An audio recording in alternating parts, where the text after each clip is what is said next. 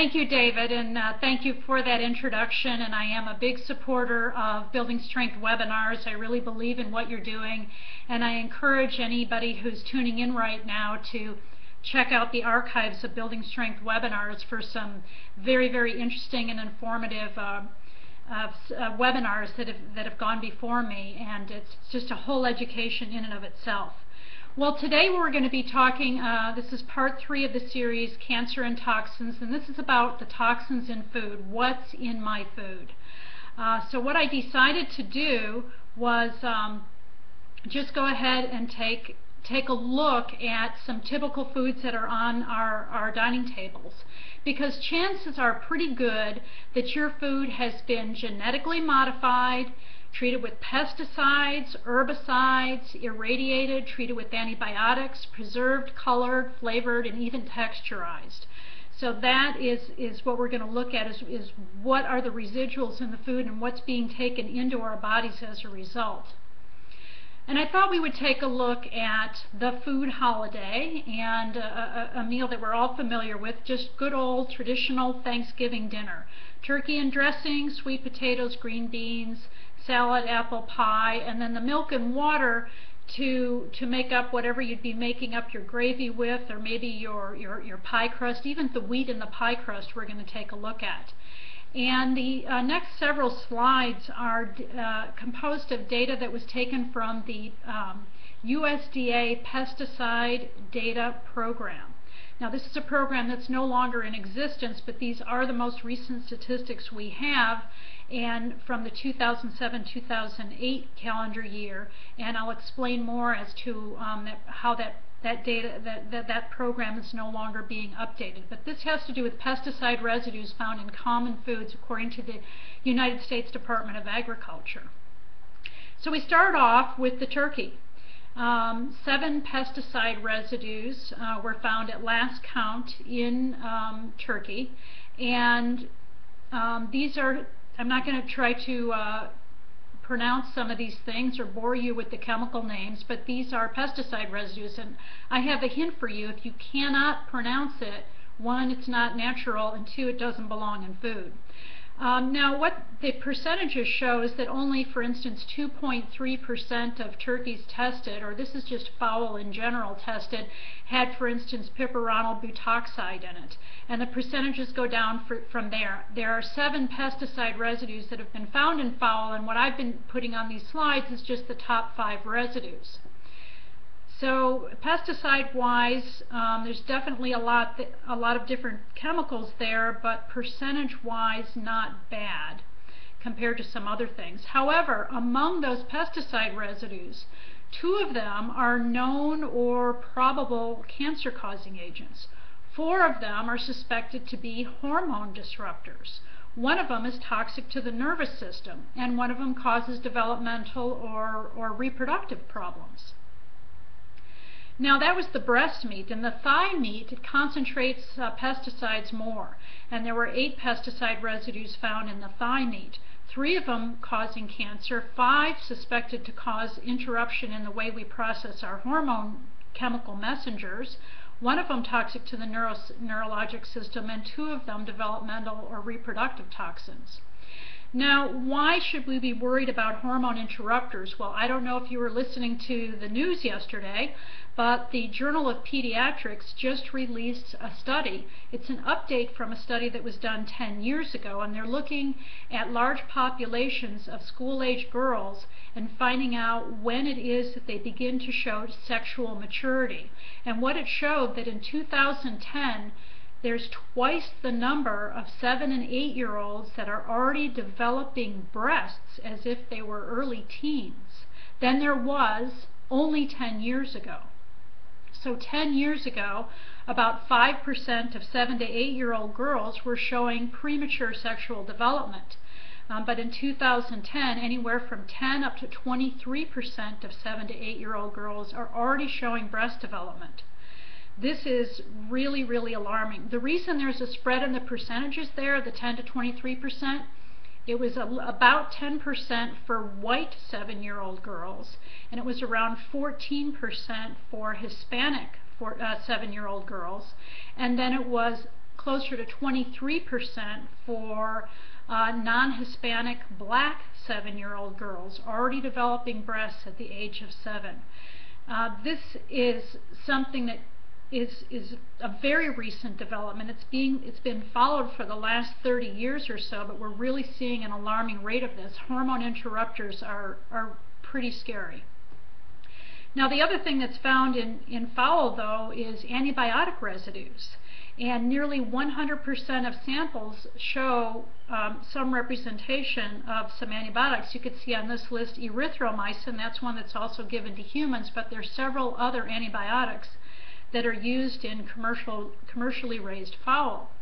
The problem with this, according to some people, is what we're seeing so much now. We're seeing antibiotic-resistant infections occurring in people who aren't even immune compromised. In other words, we used to see these highly resistant infections only in people who themselves didn't have an operating immune system, such as people that had AIDS or were compromised by cancer chemotherapy or were organ transplant recipients or people who had severe malnutrition.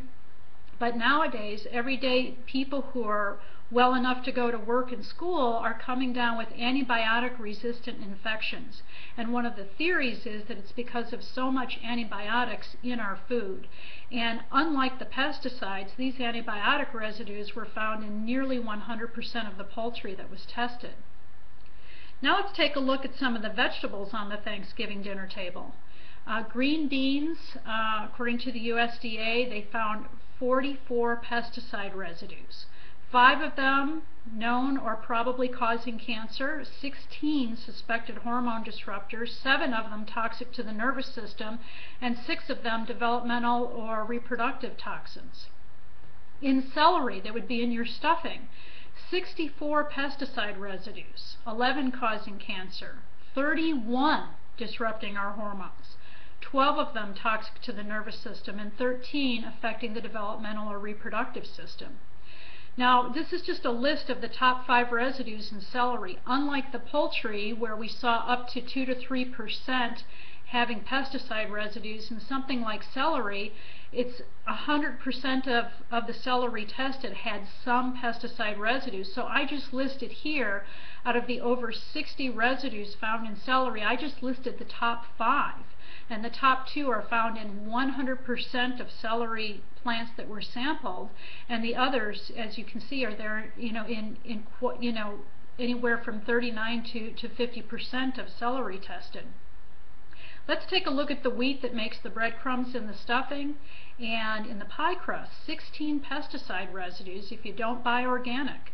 3 of them causing cancer, 9 suspected of being hormone disruptors, 5 toxic to the nervous system, and 3 affecting developmental or reproductive system. And here's the top 5 residues. Malathion, bad stuff. I mean, these are very serious toxins. And again, you could see the percentages. The 2 of them at the top there, found in 49% and 20% respectively of all wheat sampled. How about the milk that you're going to make your gravy with? Well, there's 12 pesticide residues that were found in that, 4 of them causing cancer, 8 disrupting our hormones, 4 of them toxic to the nervous system, and 3 toxic to the developmental or reproductive system. And here's the top 5 residues found of all those in milk. And again, we're looking at anywhere from 15 to 91% of the samples had these residues in it. Sweet potatoes, those are good for you, right? Well, 8 pesticide residues if you don't buy organic. Thank God none of them are developmental or reproductive toxins, but the hormone disruptors are bad enough. How about the lettuce, one of our most highly pesticided crops? 51 pesticide residues, 10 of them known or suspected of causing cancer, 21 of them hormone disruptors, 9 neurotoxins, and 9 developmental or reproductive toxins. Well, what about apples for the apple pie? 42 pesticide residues, 5 of them causing cancer, 19 of them disrupting hormones, 10 neurotoxins, and 8 developmental or reproductive toxins. I hope you're thinking about an alternative to your normal Thanksgiving dinner by now. And again with apples, when they looked at what percent of the apples tested had these residues, it's very, very high for the top 5 residues found in apples. So the top residue found, it was present in almost 88% of the apples that were tested. And then of course you have to have some water at Thanksgiving. 59 pesticide residues in typical household tap water. 9 that can cause cancer, 20 suspected hormone disruptors, 7 neurotoxins, and 19 of them affecting developmental or reproductive system. And again, when they look at what percent of these water samples tested positive for the number 1 residue, 93.9% of the samples were positive. Now this was all based on data from the United States Department of Agriculture's pesticide program, and it was collecting data by doing representative samples across the country, and they would do it every year and give the data. But it ended in 2008, and what I've given you here is the most recent data that's available. And there is at this time no comparable ongoing monitoring and reporting program available.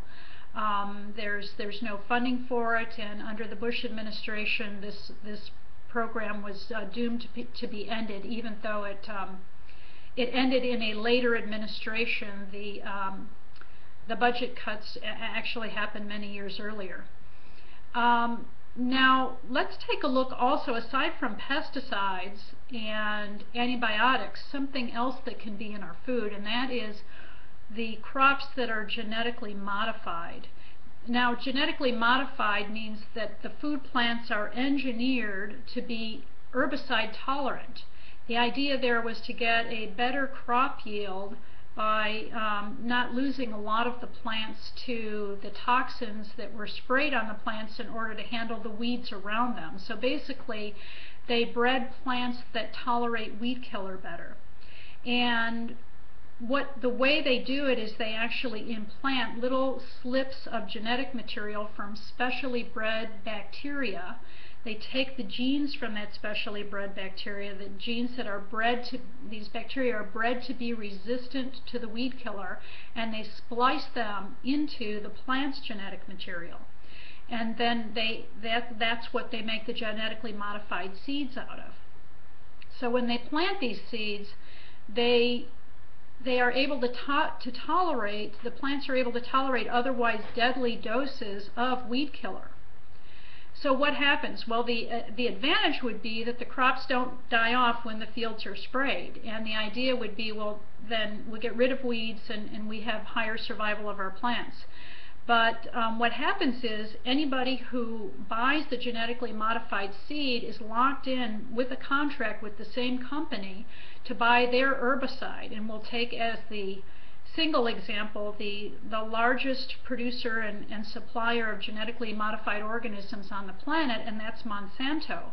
They make most of the genetically modified seeds that's available in commercial farmers. You can hardly call them farmers anymore. They're food industrialists.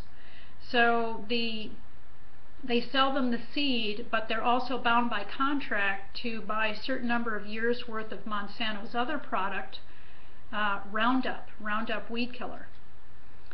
So let's take a look at what has actually happened. Well, more herbicides are used, and that's predictable. Obviously, that was the whole point, that you could spray more weed killer and still have the plant survive. But what they looked at is over 8,000 research trials on this, and what was found is that so-called Roundup-ready soybeans require even more weed killer, more Roundup, than the non-genetically modified plants. In other words, more weeds grow around them. So those crops actually required 200 to 500% of the Roundup that a non-genetically modified soybean plant would require. So this was a lot more pesticide or herbicides, weed killer, than what had prior been allowed by the EPA. So the response of the EPA was simply to up the allowable limit for pesticide residues. For herbicide residues on soybeans. And what happened is that increased food costs, obviously, because they're using 2 to 5 times more herbicide, and they have to buy these special seeds, which are more expensive. They get either the same or slightly less crop yield. In other words, it did not result in greater crop yield as was predicted. And obviously it's increased pollution because all that weed killer is running off and polluting the soil, and it ultimately increases the cost to the consumer, but of course Monsanto goes straight to the bank. Now, there are some controversies in genetically modified crops. This webinar is not going to go into that, although it could definitely be an entire webinar on its own. And they are, what about cross-pollination? What about a neighboring farmer who does not have genetically modified organisms, but his plants get pollinated with some of the pollen from the plant, the Roundup Ready soybeans, and then he's stuck with having to buy Roundup. There can also be pollination in the other direction that the company's not too happy with. There's no long-term studies whatsoever in humans on what is the effect of eating genetically modified organisms in an entire population. And of course it's a tremendous loss of biodiversity when you're just putting out one kind of seed for 90% of the soybeans available in this country. You really lose biodiversity. So if there is some pest or something that comes along, or there is some sort of environmental change that happens, and that crop can't adapt to it, well, then you lose 90% of your crop that year because you don't have biodiversity. And also, ultimately, the seed is owned by the company, and it's not really owned by a farmer. These seeds tend not to propagate themselves. They don't harvest seeds from the maturing plant. They have to buy new seeds every single year from Monsanto. So the health risks, this is actually from an article that was done looking at what is actually in these soybeans. And I'd like to just read this quote. The Monsanto analyses, in other words, these were analysis tests that were done by the Monsanto company themselves. The Monsanto analyses of glyphosate-resistant soy showed that the genetically modified line contained about 28% more of a certain protein. That protein in these genetically modified bean plants is a known anti-nutrient, keeps you from being able to use the nutrients that you do have, keeps you from being able to use the nutrients in the plant itself, and it's an allergen, provokes allergy. And one thing that we're seeing today is a tremendous increase in the number of people who are allergic to soy. And this could be one reason. These genetically modified plants are producing proteins and enzymes that are anti-nutrient and are allergy provoking. So let's move on to something else that is in our food supply, bovine growth hormone. So this is a hormone that in nature is made by cows to promote their growth, and it also promotes milk production. But the little R in front of that, what I have on the slide there, stands for recombinant. And recombinant bovine growth hormone is a man-made hormone that looks like the hormone that cows would naturally make.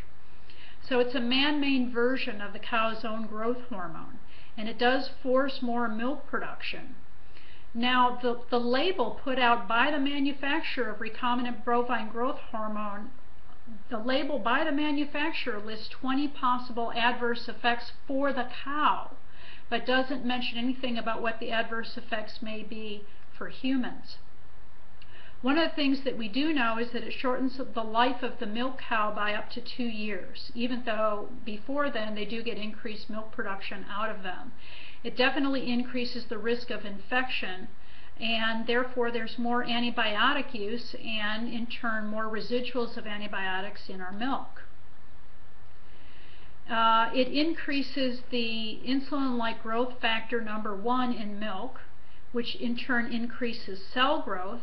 And the question is, when humans consume this milk, does that in turn increase the development of breast cancer or other cancers for that matter? But in this case, this growth hormone is something that really seems to affect the mammary tissues, the breast tissue. So it is a concern regarding a possible link to breast cancer. Well, food these days, as you may know, is often irradiated. It can be for the purpose of eliminating insects, to inhibit sprouting, for instance on potatoes, to delay ripening, or to sterilize or kill parasites. In fact, the earliest use of food irradiation never even made the papers. People may not realize that to a great extent potato crops in the United States have been irradiated since 1964, and that was to prevent sprouting. It's approved for use on wheat and potatoes, flour, spices, tea, fruits and vegetables, and poultry, beef, pork, and lamb.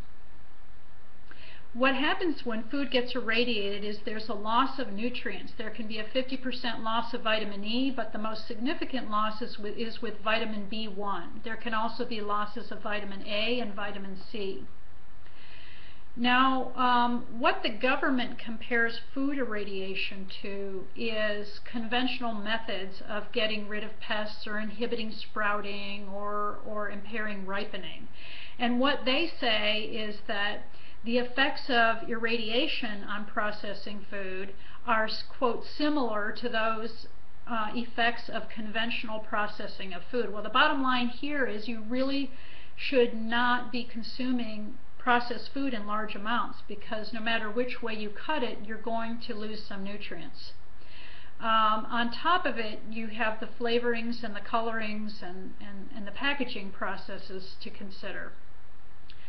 So what the FDA says, their official statement, is the radiation that's used on food is, quote, not strong enough to disintegrate the nucleus of even one atom of a food molecule. Now this is just frankly completely unbelievable. If we were just talking about killing some pests around the food, maybe somebody could buy that. I don't. But when you talk about inhibiting ripening and preventing sprouting, that's obviously not something that's going to happen without affecting the actual substance of the food itself. So this is an unbelievable quote that is on the current FDA website regarding food irradiation. It's really ridiculous. I mean, it changes the flavor, it changes the consistency. Of course the food's being affected molecularly. So all irradiated food is supposed to be marked with a special symbol, and it's supposed to carry a notice that it's irradiated. And this is not enforced. So there's a lot of irradiated food that you may not know that it's irradiated. I have a neighbor that actually works at a big grocery store in town, and he works in the produce department. And I asked him, you know, in handling the bananas and such, do you see spiders? He goes, no, we never see any critters of any kind whatsoever. I mean, that stuff has been irradiated to a large extent. So at this point I want to discuss a new term. It's actually supposedly a mental disease called orthorexia. And it's defined as an obsession with healthy or righteous eating. So this would be somebody who, you know, says they're allergic to soy and can't eat wheat and has to get everything, you know, that's not genetically modified and only organic. And you know, it's, in other words, a fixation with healthy eating, and it's now being called by psychiatrists as a sign of a serious psychological disorder. So I don't know if by now in this webinar you have orthorexia or yet, but apparently I do. So what can you do? Well, number one, grow your own. You'd be surprised what you can produce with raised beds on a rooftop, in an apartment kitchen window, or luxury of luxuries in your backyard. You can buy local organic. Because of the definition of organic and some of the rules that go into it, some of your small local producers may not actually be able to claim, quote, organic, but just talk to them and find out what they're actually putting in their soil, or how they're feeding their chickens, or how they're what are the conditions under which they're milking their goats or their cows, and you can find out whether it's truly natural or not, whether or not it actually carries the official organic label. Support a food safety group. There's plenty of them. Just type it into the internet, and the movement is really growing. And then a big part of this is to educate other people. I'd refer you to seedsofdeception.com, and that talks a lot about the genetically modified seeds and what's happening with the corporations taking over our food supply. And whatsonmyfood.org, and there you can look up the USDA numbers from 2007. You can type in almost any food they have on there, and you could find out what pesticide residues have been found. And you can ultimately detoxify yourself. Now, there's plenty of foods themselves that are detoxifying, and here's just a partial list of some herbs that in one way or another either directly help you to directly detoxify, or they support your body's own detoxification mechanisms. And you'll see on here a lot of green things. Alfalfa's on there, dandelion's on there, chlorella's on there. So the superfoods, the green superfoods are very, very good. Another really good one is psyllium seed and psyllium husk. It's really good for a lot of reasons. What else do we have on here? The milk thistle supports your liver's own detoxification. So there's lots of herbs that support detoxification or themselves are outright detoxifying. There's foods that are detoxifying, fruits and vegetables, especially the dark leafy greens, kale, Swiss chard, bok choy, mustard greens, collard greens, cabbages, broccoli, and then I have listed on here again the super greens, the algae, alfalfa, spirulina sort of family, even barley grass, wheatgrass, lemons, oranges, limes, very good for detoxification. In fact, lemon juice in some room temperature water in the morning is a great alkalinizer and detoxifier.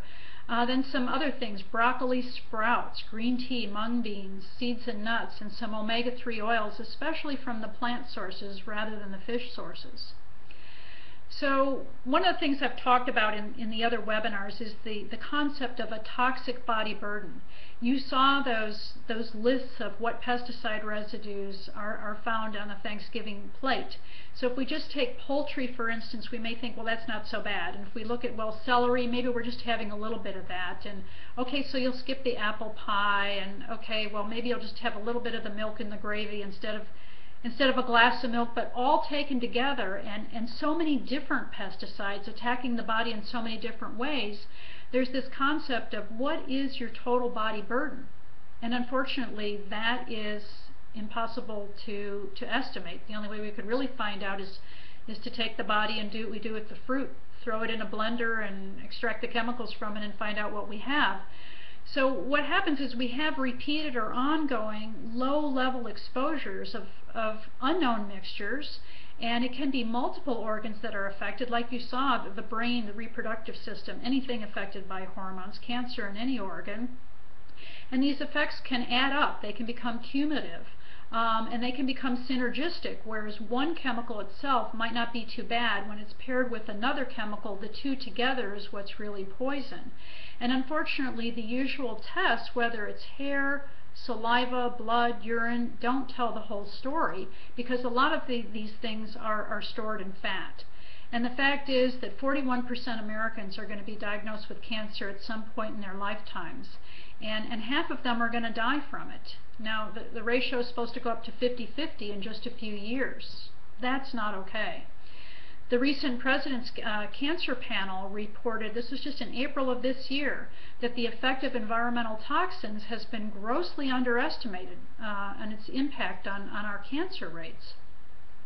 So there's lots of different detoxification. I mentioned the herbs, I mentioned the detoxifying foods, and on Building Strength webinars, you can actually go in the archives and you can see several different webinars that have been presented on various detoxification methods. The one that I've had a lot of success with in referring patients to combines a traditional sweat program, which is historically the oldest detoxification method that has ever been recorded, and it combines it with modern day science by using a B vitamin that is a primo detoxifier, and that is niacin. So combining a sweat program with niacin, because niacin actually can repair DNA breaks, the breaks in our genetic material. It regulates the detox pathways in our liver. And it's needed in order to take these foreign substances and get them transformed to put into such a state that the body can then expel them. And it regenerates the body's #1 detoxifier, which is glutathione. So it's niacin, but in addition, it's providing a person with good fat. If a lot of toxins are stored in the fat, we have to convince the body to let go of that fat so those toxins could come out. But the body won't let go of that until it has something to replace it with. So we want to replace it with some good fat that's not going to be a source of storing toxins. So we do that with lecithin, which actually helps break down the bad fat, and cold-pressed organic oils.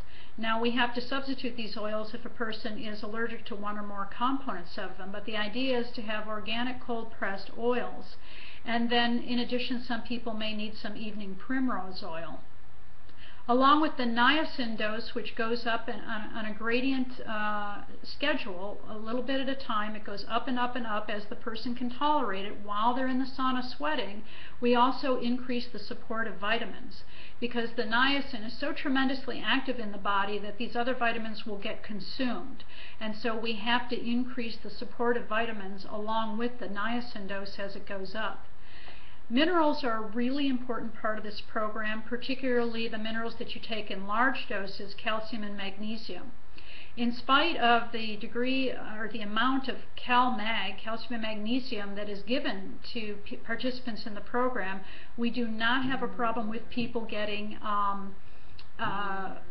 kidney stones or anything like that in this program. In addition, we have to keep up with the trace minerals, and you see them listed here. Particularly the zinc and the potassium are very important with that. So just because we're talking about food, I want to bring up again a slide I had in one of my earlier lectures on detoxification, and that is the study that was done in Michigan. Some raw pesticide actually accidentally got added into a feedlot and into the beef feed, and they actually biopsied people who had eaten this beef, biopsied their fat, and they found 16 pesticide residues in their human fat. And they went through the sauna detox, and immediately afterward 13 of these pesticide residues were diminished.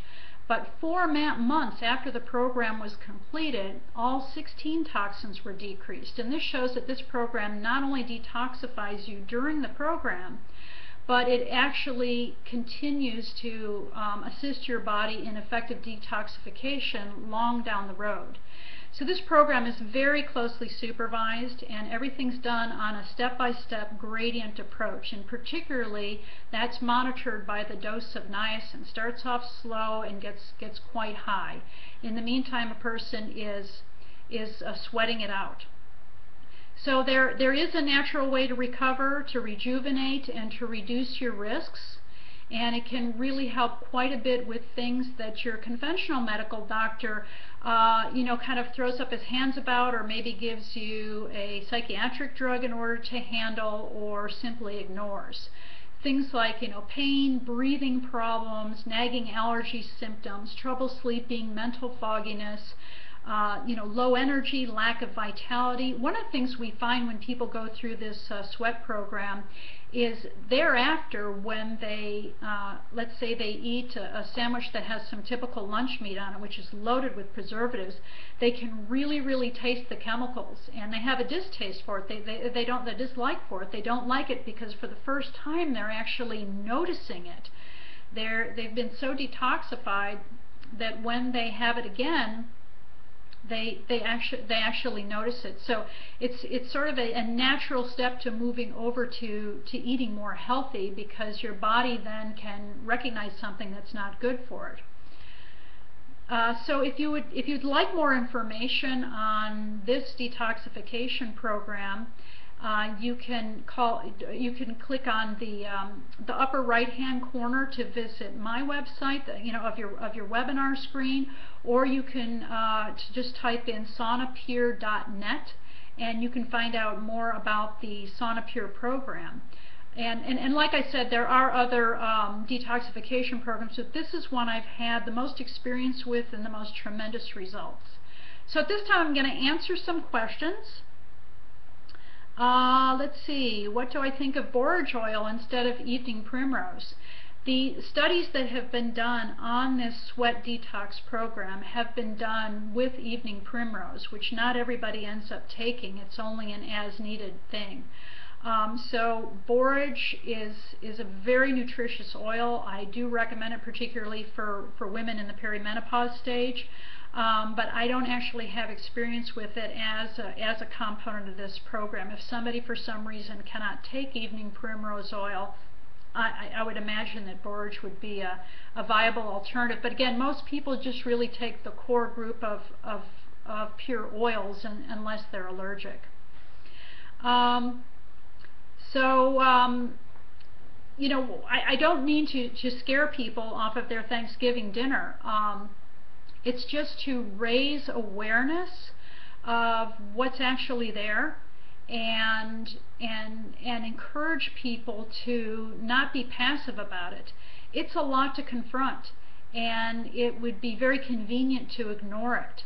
And that's really what we're doing when we eat out a bunch at places that don't serve organic. We're just sort of ignoring it. Some people have had the habit for a long time of buying only organic when it comes to milk and meat and cheese and eggs and chicken. In other words, when they're buying animal products, because there's this concept of bioconcentration. The higher up on the food chain an animal is, the more the toxins are going to be concentrated.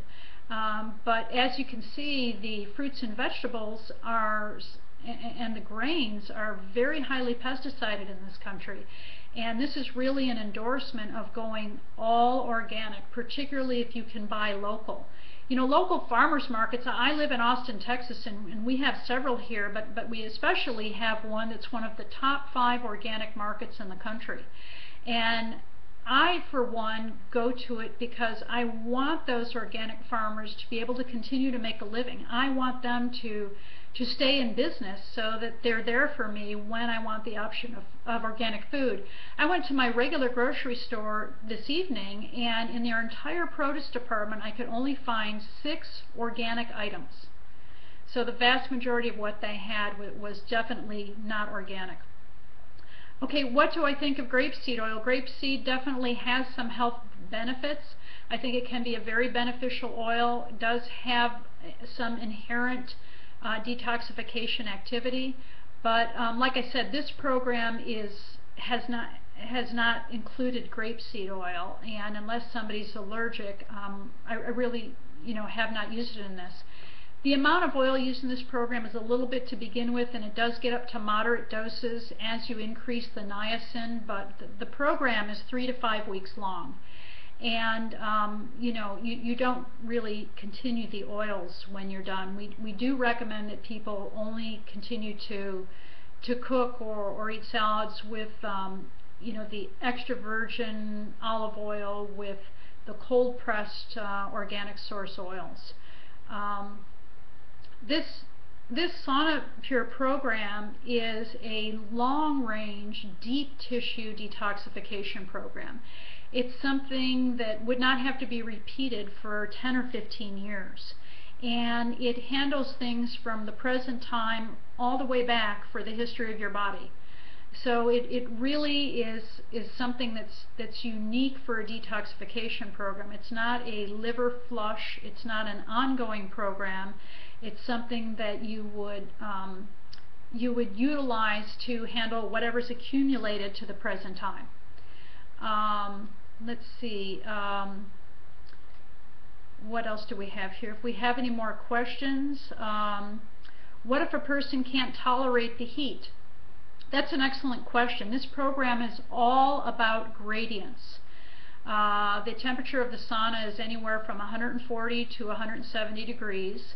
Now obviously your body does not get up to that temperature. Anybody who has a normal temperature regulating mechanism of their body simply starts sweating. That's our way of handling heat. And we give you plenty of water and electrolytes so that you can sweat. Sometimes when the program is first started, a person can only tolerate 3 minutes in the sauna, and then they're coming out and cooling off for 5 or 10 minutes before they go back in. So the cumulative amount of time in the sauna is increased on a gradient approach according to what that individual can tolerate. And everybody has to go on a gradient. We actually prevent people from going in there and staying in there for an hour. I mean, that's just, they're just going to overheat. The first webinar I did on this included a quote that I'll repeat now: "No one ever drowned in sweat," and that was from Lou Holtz, former Notre Dame football coach.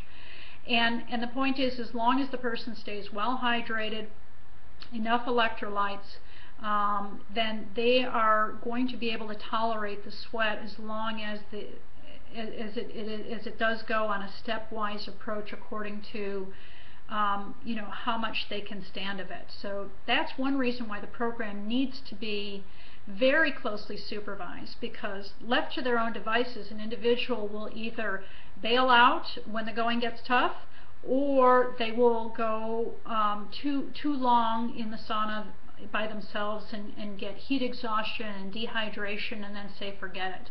So that's one reason for the intense supervision.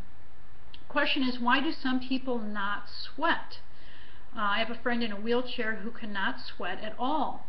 One of the things that is in this program is we guarantee that you will sweat, and it could be because the person is dehydrated, does not have enough minerals, so the body tends to hold on to it. It could be some medications. There are medications that will interfere with the program. And before somebody actually does the program, we actually do quite a bit of taking their medical history. They do have to get an exam by a physician and make sure they can go through it. But one of the things we do is we look at all their medications. And there are certain medications that are going to impair sweat. In fact, there's quite a long list of them. There's certain medications that are going to interfere with the action of the niacin, the detoxification action. There's certain medications that are going to inhibit the detoxification capacity of the liver, and we need all those things to be working well in this program. So we do work with the person to get them to the point where they can take the supplements. For somebody who, quote, doesn't sweat, we would start them off on you know, very short periods in the sauna and just increase it gradually. The niacin itself causes a tremendous flushing, and we don't go for the no-flush niacin, we go for the real McCoy, and that dilates the blood vessels. And then combined with that, a person does a bit of physical exercise, and for somebody in a wheelchair, we could find adaptive things that they could do. For instance, the arm ergonometer. It's kind of like an arm bicycle, or different things that they could do to get the sweat going in combination with the niacin. So it's the niacin, a bit of exercise to get the sweat going, and then you're in and out of the sauna just enough to get a rolling sweat going and keep the sweat going. Let's see. If they're, you know, it says here that the person that they mentioned was not on medication, so good, that's ruled out. Believe me, every person can be made to sweat. We would also, in some people who have certain medical conditions or just certain conditions, we would say, well, let's make sure their hormones are okay, particularly their thyroid hormone. Let's make sure their blood pressure is okay. There's a few things that can affect sweating. Let's make sure that their electrolytes are all right, their adrenal glands are functioning good, their kidneys are working. So there's just some basic tests that are done before somebody goes in. We don't do a big battery of tests on everyone. On the other hand, some people, you know, need much more setup to be able to tolerate the program than other people. But everyone, I guarantee you, can be made to sweat. Let's take a look at another question. For middle-aged men that have been diagnosed with low testosterone, what would I recommend to them after chelation or, let's see, or trying to left click here. I'm not getting it on the left click. Can't read the rest of the question. The solution to low testosterone is bioidentical testosterone. Once we have removed any other toxin cause that might be contributing to that, and once we removed any drugs that may be inhibiting the production of testosterone. So the solution to low testosterone is to administer bioidentical testosterone, which is widely available these days. One of the interesting things about testosterone, I'm sorry I didn't make a slide on it, is just like the slide I showed on the breast development in young girls, they've been testing about every 10 years a representative sample of American men and looking at what their average testosterone levels are over a certain age range. And they have found that average testosterone levels are dropping decade by decade. What a 40 or 50-year-old man has as a, quote, normal testosterone today is much lower than what a 40 or 50-year-old man had 10 years ago, which was lower again than what he had 20 years ago. I'm not talking about the same person who was 20 years old and then became 30 and then became 40. Yes, that guy's testosterone goes down. I'm talking about the general overall population of men. Our average testosterone levels in this country are dropping quite rapidly. So one thing that you can't do when you go to a doctor and get your testosterone level checked, you can't let your doctor compare you to what's, quote, normal average American male, because that number represents a hormone disrupted population. You want to look at what your level would have been expected to be when you were about 30 years old. That's when you had your peak testosterone and probably your peak health. Let's see another question here. Okay. No, I guess that's the same question regarding what about after. What we like to do in some people, they actually benefit from balancing their hormones before they start the detoxification program. Depends on their age, depends on their symptoms. I certainly wouldn't want a woman who's having a hot flash every hour to then on top of that go into the sauna detox. I want to adjust her hormones before she starts. Everybody needs their thyroid adjusted before they go in, but an interesting thing about this program is if they are on thyroid medications, it's very common that their thyroid medication dose requirement would decrease after the detox. Just based on the actual levels. This is more true for people who have what's called subclinical hypothyroidism, which means that the thyroid test levels are still within the normal range, but they're at the very low end of the normal range. And we find that after the detox, their thyroid hormone levels can come up a bit. This isn't true for everyone, but we've seen it often enough that we keep an eye on it, or we recommend that their doctor recheck their hormone requirements when they're done. This is a physical detoxification program, and yet it's not something that needs to be medically supervised every day by a doctor. A doctor does have to give you the approval to take part in the program to make sure that you can withstand the program. It's niacin, a little bit of exercise, and a lot of sauna and a lot of sweating. We do not let people lose weight in the program. We keep an eye on their weight, because usually if they lose weight, they're losing water weight, and we don't want that to happen because we don't want anybody to become dehydrated.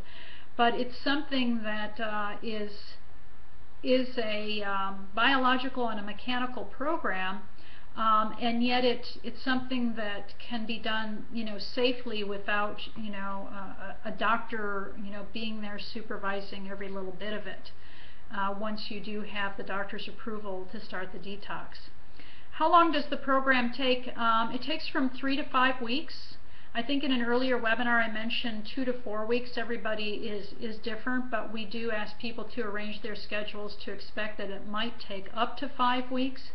It's different for everybody. Not everybody needs to get up to the maximum dose of niacin in order to get maximum detoxification.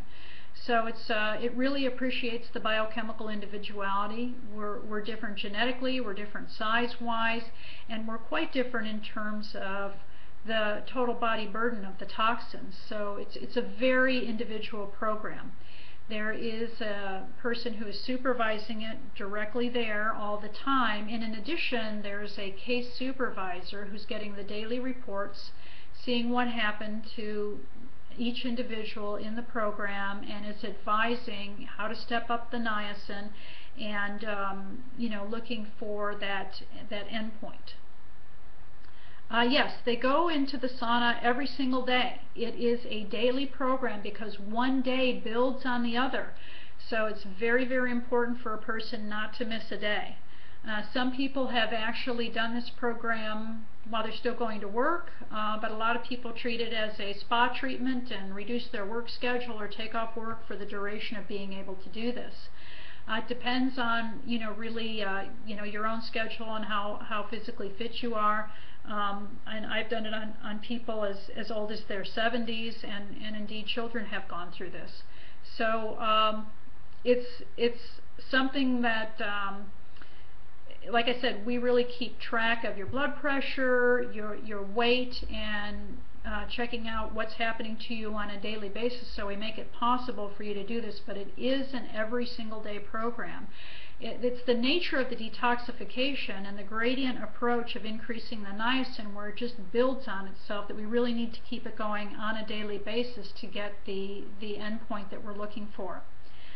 How do you determine when a person is detox? Okay, this is getting into more detail than this could be, a much longer answer. I would refer you to the book Clear Body, Clear Mind, and it describes the end phenomena of the detoxification. There's several different things that can happen. The niacin causes a flush, and with this flushing, a person can experience in the detox, they can actually be aware of detoxing. Sometimes that's a taste of a particular drug, or medication, recreational drug, anesthetic, Novocaine, something like that. Sometimes it's a particular mental or emotional phenomenon. And sometimes, like I mentioned in the last webinar, people can see the patterns of various sunburns because niacin is something that seems to address radiation toxicity. So one of the things we look at is what's the reaction to the niacin as the person is getting in the higher and higher doses. The other thing is the person themselves really becomes quite aware of when they're detoxing, like when something is so-called running out. And once that running out is not happening anymore, they really notice it. So in conjunction with working with the case supervisor and the sauna supervisor, people usually know when they're done. And it's not when, oh, I'm just tired of sweating. There's definitely an end phenomena there. The other thing we find is that people, they get a resurgence in their energy and their mental and emotional outlook, totally aside what's happening to them physically. And that's another component of the end phenomenon, is just feeling really, really good and energetic. And an amazing thing that a lot of people say about this program is that they feel very bright about their future, that they feel hopeful and they feel ready to go. And one of the things that we do with the Sauna Pure program is we have people after the sauna meet with a personal trainer, and for several sessions with a personal trainer, so that they actually can build on the health benefits from the sauna and can now start the exercise program that they've been meaning to do forever. They've done a little exercise on a daily basis right before the sauna, right after they take their niacin, and they've gotten into the habit now of every day doing that. But now we actually put them with 8 sessions with a personal trainer where they can get set on their program for life. And at the same time, they may then be coming back to me or their own doctor for a really good, from here on out, nutritional program. Like, how should I eat to prevent the buildup of toxins again? Is it safe for someone who's had a previous heart attack? We have put some people who have had heart problems through this. We do request that they do get an approval from their cardiologist. And usually if they've had a heart problem, they're already seeing a cardiologist and they're getting various stress tests and things like that. So yes, it can be very safe. In fact, niacin was the very first cholesterol lowering drug. And to date, it has still been shown to lower the cholesterol at least as much, if not more, than the best-selling prescription cholesterol-lowering drug in the world, Lipitor. Unlike Lipitor, niacin not only lowers the bad cholesterol, but it raises the good cholesterol, something that Lipitor does not do nearly as effectively.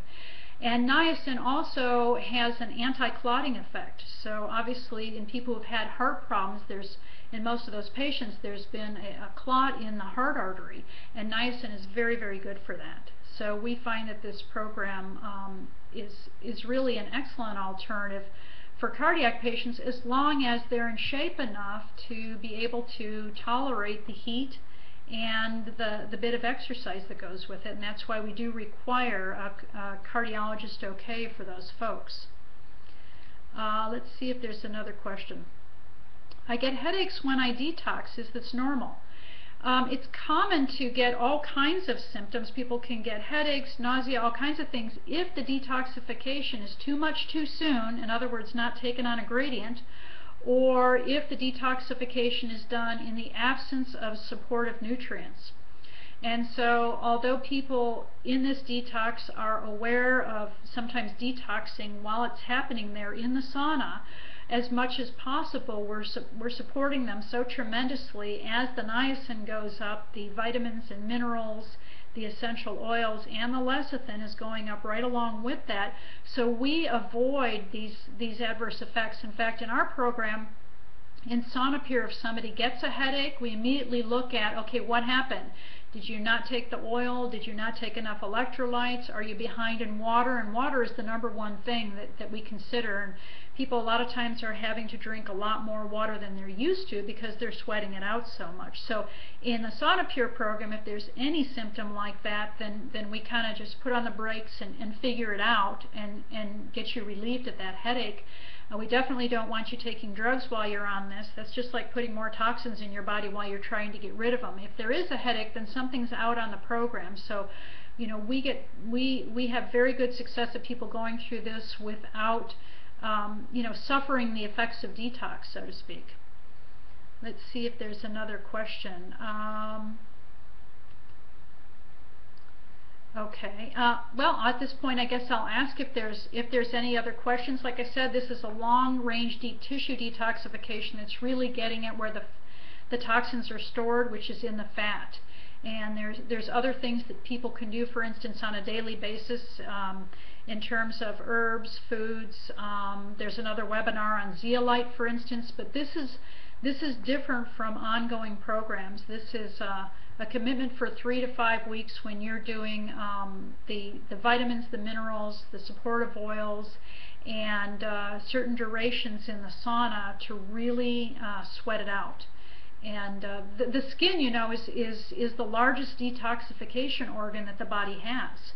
And we really utilize that fact and promote sweat. And sweat, of course, like I said, is the oldest known form of detoxification. In fact, in one of the prior webinars, I had a quote from Hippocrates, the father of ancient medicine, who is quoted to have said, "Give me sweat and I will cure disease." So it goes way, way back, but we today combine it with the technology of niacin, which is little old vitamin B3, and it's really powerful. Is this program aimed at fat or at organ detox?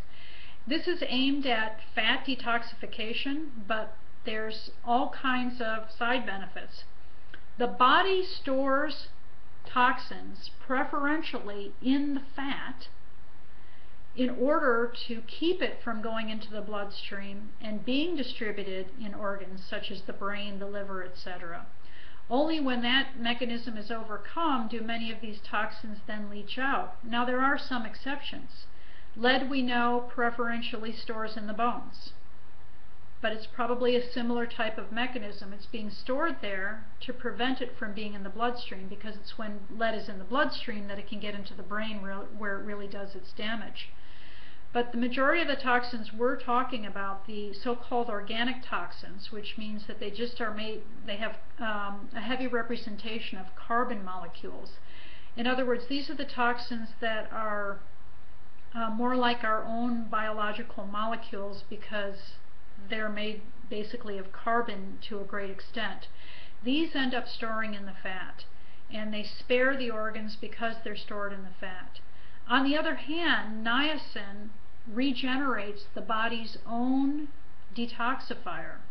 And glutathione is the body's major detoxifier, and glutathione works in all organs. And right now, if you take glutathione by mouth, it doesn't seem to really get absorbed or really take action like our body's own glutathione does. But niacin regenerates the body's stores of glutathione. That's going to help all organs. Niacin also regulates the genes that help the liver detoxify. And the liver is one of our prime detoxification organs. So even though we, have the focus on the toxins residing in the fat, there's a lot that the other facets of the, especially the niacin of the program do that helps the body in an overall basis that is going to affect toxins in the organs. Are these programs available across the country? Yes, they are. And you can contact either of the websites there, or click in the right upper hand corner of your webinar screen, and you can inquire about other programs around the country, and we can hook you up with who's doing the program in your area. The way the program is done these days is in sort of batches. In other words, several people sign up and then they all go through it together. This is definitely a program that it seems to be helpful to pass the time and to have a little camaraderie and all that, to have more than one person going at once. In fact, we don't let a person do it themselves. They always have to have at least another person there. And of course, the sauna supervisor is always there. But right now these are done in sort of batches, so there's a few people going through at once depending on how big the sauna is. Now, this is the exact same detoxification program that the 9/11 rescue workers went through. And in New York, they had a really big sauna that's, some 15 or 20 guys could go through all at once, and they would just put batches of these guys through. And to date, there's been nearly 1,000 of the rescue workers that have gone through this in New York. And of course, they have, like I said, a much bigger sauna than what you would normally find in a normal sauna center or at a health club. But the entire Sauna Pure program is more than just the sauna. It's the sauna, and it's hooking you up with a personal trainer and getting you actually on a program, because when people come out of the sauna, they go like, okay, now I have a new lease on life, I feel great, I'm ready to change my life. And so we really like to take advantage of that renewed enthusiasm for being physically healthy from here on out, and not just right now, and get them in with a personal trainer. And then in Austin, what we do, where I'm at in Texas, is then the people come back to me, and we really look at how they're eating on a regular basis and what their specific biochemically individual nutritional needs are, as well as, of course, like I said, balancing the hormones and making sure we've really optimized their physical functioning. Let's see, what else do we have here? Any other questions? I think I've answered all the questions. And again, this is the third part of a series of 3 of cancer and toxins. Of course, we talk a lot more about other things besides cancer. These toxins can affect multiple systems.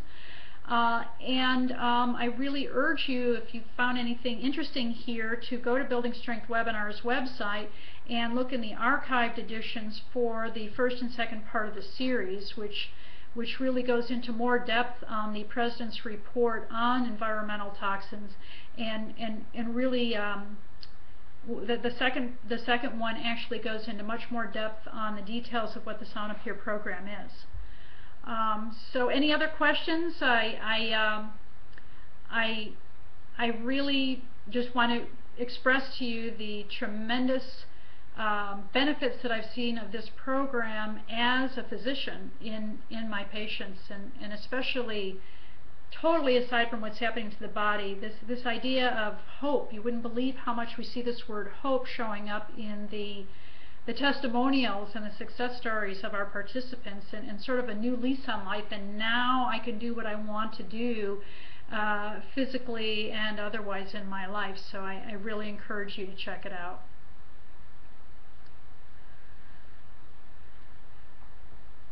Well, I guess that's it, David. I want to also encourage people to tune into my webinar on Thursday, where I'm just going to basically describe what is an anti-aging doctor, what does regenerative medicine mean, and what can be done to help you in this field of functional medicine, longevity, and successful and supportive aging. And that's going to be here at Building Strength webinars on Thursday night, so make sure to register for that.